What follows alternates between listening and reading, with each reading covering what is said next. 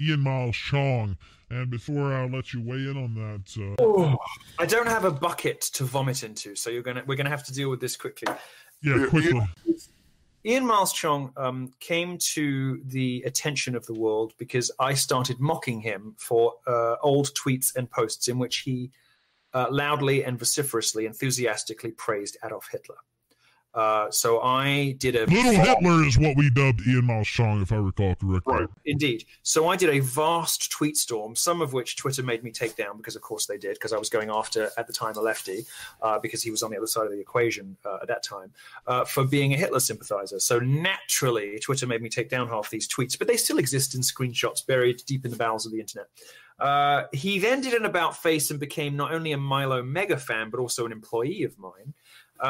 There is an allegation, I think, that we ended up owing him about $200 or something after paying him many thousands for very terrible articles. You overpaid, by the way, but I'll leave that there. I know. Any amount of money is overpaying. And so I think he was owed about $200, and every time he tells this story, he adds a zero to how much I allegedly owe him. It's complete bollocks. And after he lied the third time, I said, you know what, sue me, go fuck yourself. You know where I am. If you think I owe you $3,000, file a fucking lawsuit. And he never did, because I don't. Anyway, the point being that he then accepted money from Will Chamberlain, who is, in the Bill Kristol establishment Republican vein of things. Ian Miles Cheong is Will Chamberlain's a scumbag.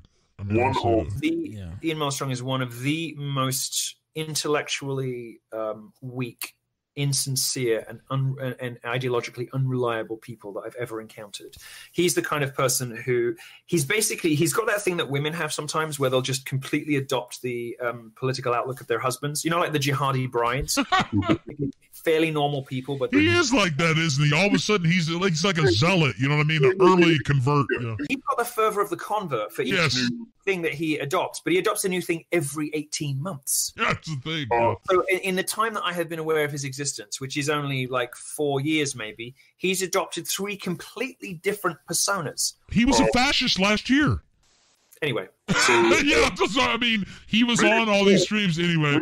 I kind of tuned out because I was sort of retired in 2018. I thought, I feel you. I mean, fuck you guys. I've got, I'm stable. I'm happy. I'm comfortable. I have a family. I have love in my life. I'm good. I'm going to retire. Right? I'm going to retire in about 10 years. Maybe I'll need a job again.